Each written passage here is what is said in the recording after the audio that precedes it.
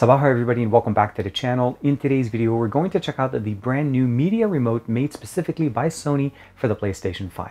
If you're thinking about picking up a PlayStation 5 or you already have one, this is definitely going to help you guys enjoy basically navigating the system when it comes to content like music, videos, and not necessarily that the controller's not good, but this takes it to the next level. This is TK and this is the media remote by PlayStation and Sony for our brand new PlayStation 5. Let's check it out.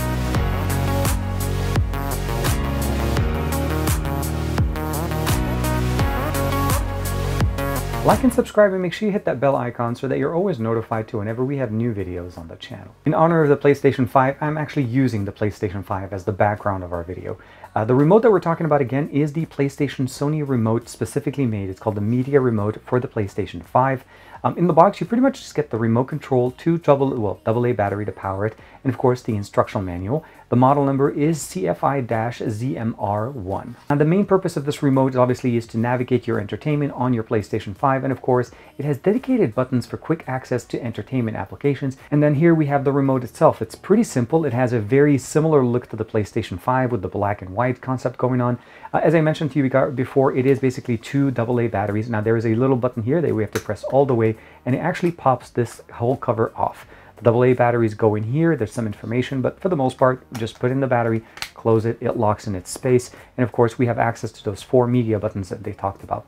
We have Disney, Netflix, Spotify, and YouTube, and those are the pre-programmed ones. Obviously, you can download additional applications and install them on your actual the PlayStation Home under Media. The main benefit here is that we have pause and play, rewind, and fast forward, back, menu button, of course, navigation button with the selection button, volume up and down, a remote with the microphone option to be able to do some searching functionality, of course a TV on and off button. This will actually control your TV if you have a CEC turned on, which enables you to basically allow it to wake up and go to sleep when the PlayStation is awake.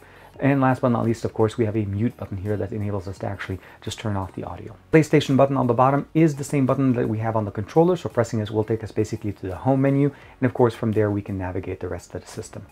One thing I will say though, that there is no backlighting here, so for the most part, if you're in a dark lit room, after some time your muscle memory will get you very comfortable using this remote. But initially, as I was setting it up and trying to using it with my TV here in the office, I did have to kind of keep looking back at it. Now the thing to keep in mind is that obviously a lot of these functionalities are mimicked on the actual controller. You're able to use fast forward and skip forward, skip back on the controller itself. You have the ability of using the different buttons to control different options here.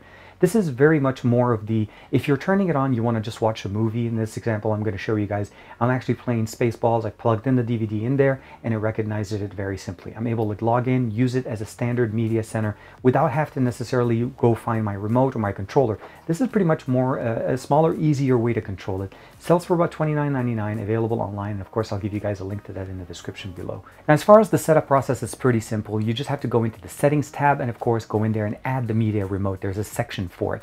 And then it asks you to basically press the menu button and the PlayStation button and hold it till it recognizes it on the screen, as you guys are seeing there with the setup process. Once you have that done, it's pretty much easy to go from there. You just need to make sure to obviously pair it first, otherwise it will not get recognized. Now, as far as the actual controls and setting up everything, for the most part, I had everything already configured there. Spotify worked great, and of course Netflix works great, Disney Plus, and of course YouTube.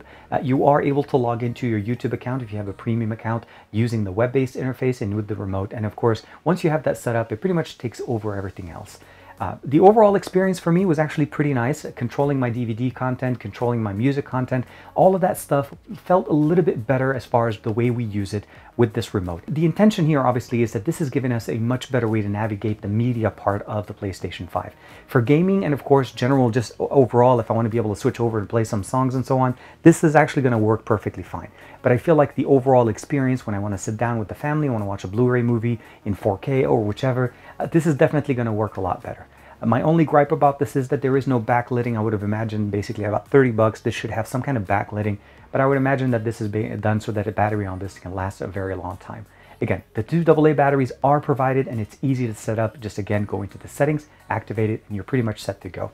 If you have a PlayStation 5 or you're thinking about picking it up for a friend or a family, and you know they love to watch movies, they love Spotify, they like to be able to basically enjoy content online, YouTube and so on, I think this is a great accessory if you're able to find one, and of course will obviously augment the experience on your brand new PlayStation 5.